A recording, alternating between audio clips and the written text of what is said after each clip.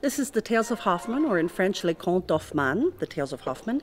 And it's a loosely based biography of the real poet and playwright E.T.A. Hoffman, who wrote also a series of really fantastical short stories about magical things and about men falling in love with mechanical dolls and with doomed singers and with courtesans.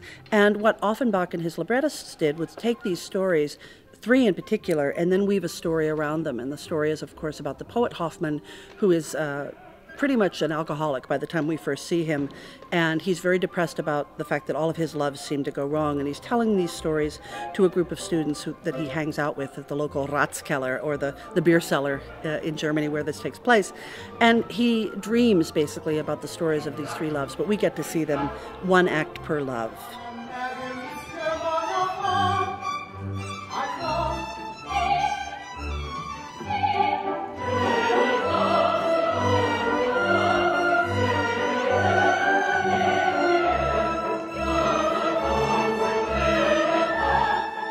Hoffman encounters a villain in every scene.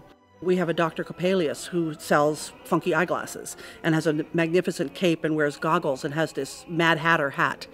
And you have one of the mechanical dolls who is walking around and doing all sorts of errands for people.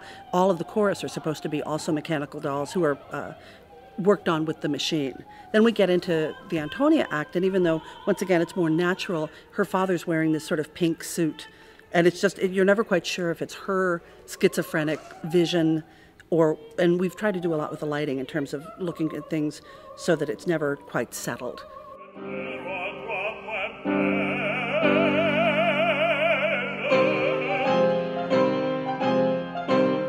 Then in the third act, we go to Venice, and we have lots of girls in very slinky outfits, and it's a very sensual act, because Giulietta the courtesan, of course, is trying to seduce Hoffman into losing his soul, and the music changes a great deal. It's very warm, and the famous bark roll is from that act that most people will recognize.